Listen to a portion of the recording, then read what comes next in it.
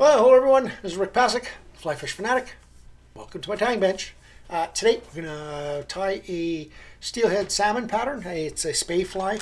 I could actually call it my Spey Blob, or my Blob Spey, whatever you want to call it, because it's kind of a hybrid of a trout blob and a Spey fly. So actually I came up with playing with this one over the last month or so. I haven't tried fishing it yet, so I'm damn confident that it's going to work. But I actually started thinking about this one for a fella I know, Pat Deemster, Patches. So I'm going to actually be tying a bunch of these up and sending them out to him for him to try for big rainbows and big sea runs and sea run cutties and stuff. So, but yeah, here we go. So in the vise today we have this hook. I don't know which one it is. It actually was in a bag of a bunch of hooks that I got, but it's a Spey style partridge. I'm not even sure what number, but anything like this. I really like the gold for this, especially for let's just show you guys what we're going to be tying. Very similar to this one. So the gold looks really cool with the orange. I've tied it also in a chartreuse, and I've tied it in a pink. Right, but the one we're going to tie today is kind of a black and blue. So, alrighty. So we're going to start off with some Semperfli Nanosilk. This is 18-aught. Normally I would use 12. It's just what I have on my bobbin at the moment, so that's what I'm just going to use. It works just fine for this. So I'm just going to bring this back about halfway to the tip of the hook from the eye. Okay, and then I'm going to take some of the FlyBox UV Gel Core Fritz in black, and I'm going to add that in. I don't want a lot of turns of this. I just want to create a bit of a blob. So right about there.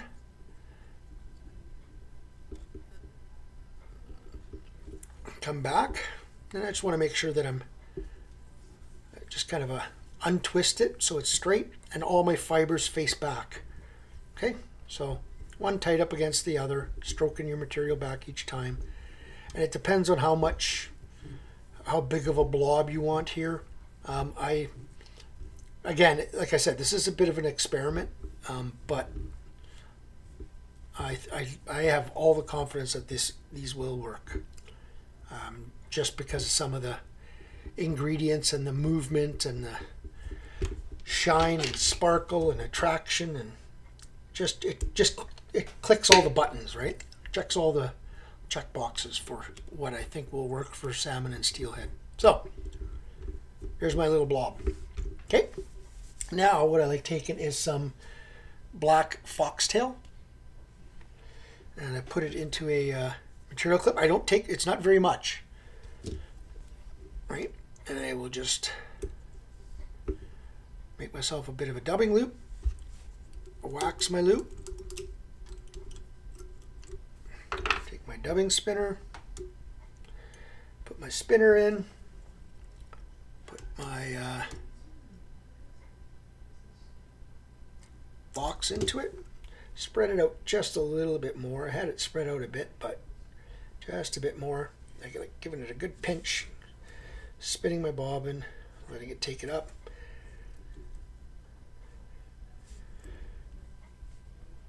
And then I like taking my brush and just making sure that they're not getting trapped. So there. Okay. Now right up against that blob, every time I go around. Now you could use dyed blue foxtail here. Would actually work pretty cool actually. And I'm just going around making sure that these are always facing back every time.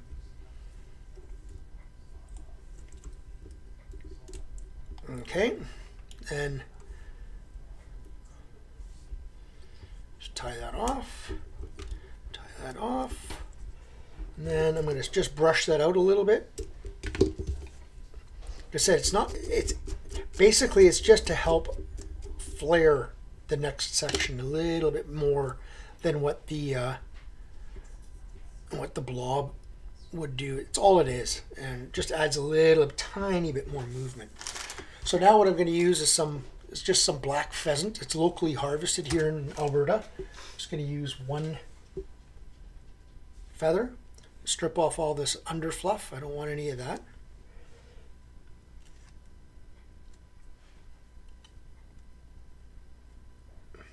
Okay, and then I'm going to tie this in by the tip, so I'm just going to separate these fibers out so I can expose the tip. Stroke it all back. Show you guys in a second once I've got it where I want it. So just got a tie-in point, shiny side out towards me, and I like tying that in and then folding it back and tying back over top of it, and then I can nip that out. Okay, and then just make sure that I like putting a bit of a pinch on this just to get it to face the right way, and then around we go, right up against that blob, trying not to trap any of those fibers. I mean, I'll be brushing it out after, but if you can do that now, it just makes it a little bit better. Again, one more. I think I'll be able to get it right there.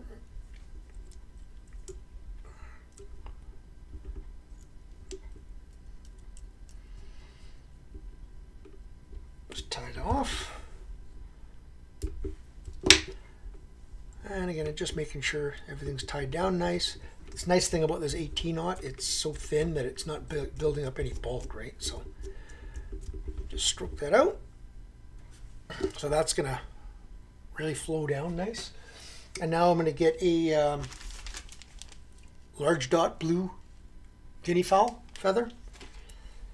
Again, same technique as the last feather. Just gonna strip off all the underfluff down here. I actually like leaving a tiny bit at the end just as a grip point, but not necessary. And again, same thing, just expose my tip here. Tie it in with the color facing out.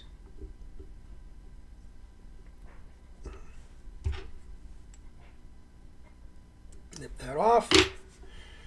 And same procedure as the last one. Tried to, again, give these a pinch, a fold, just to help them face the right way. I want these training back, right? So as best as I can, at least.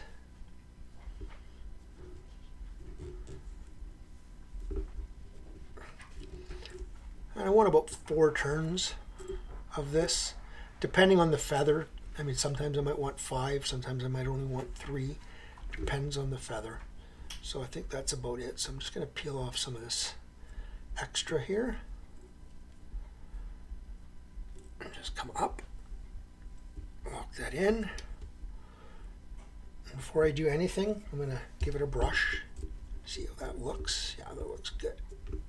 Yeah, nice disbursement of color. That's what I want. So now I'm just going to tie that off a bit better. Stroke that all back, and I'm going to come up and over top of that guinea fowl feather just a little bit, build up a nice little head here. Doesn't have to be huge. And then I'm just going to do a 6/8 turn whip finish there. Cut that off. Take my UV resin, in this case it's Gulf Thinman. I'm just going to put just a dab on this. Don't want a lot.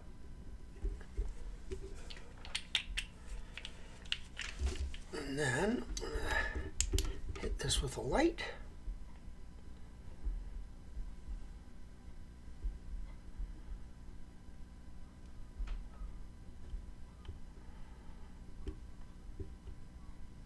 Almost done. Just let that, make sure that's cured really, really well, which it is. And then I'm just gonna I like brushing these out backwards just in case there's anything that's trapped. And that's with any of these types of speys, right? I like doing that. And there's our finished product. Like I said, I tie them in several different color schemes. I think it depends on the water situation and the color and clarity and sky and all that stuff. But yeah, these will be heading over to Pat Deemster and see if he can catch anything when he's guiding for for his clients with these. Alrighty, I hope you guys enjoyed that one. Like I said, it's a little bit of an experiment, but it's definitely something I know will work, just because of the components in it and the color and the movement and size and stuff. So I know they will work, but I just haven't tested them yet. So, but hope you guys enjoyed that. If you've subscribed, thank you. If you have not, please consider doing so. If you don't mind, spread the word to your friends and everybody. And yeah, let's get this going. I'm almost 2,500 subscribers now, so let's keep her going. 3,000, I'll do another giveaway. 2,500, I'm going to do a small one. Actually, in the next video, I'm going to do a little check nymph, and I'm going to give away a copy of Check Nymphing 101, courtesy of Gary Hankey at Fly Life Canada. So I'm going to give a copy of that away with the check nymph video that I'll be doing in a little bit. So yeah, hope you guys enjoyed that.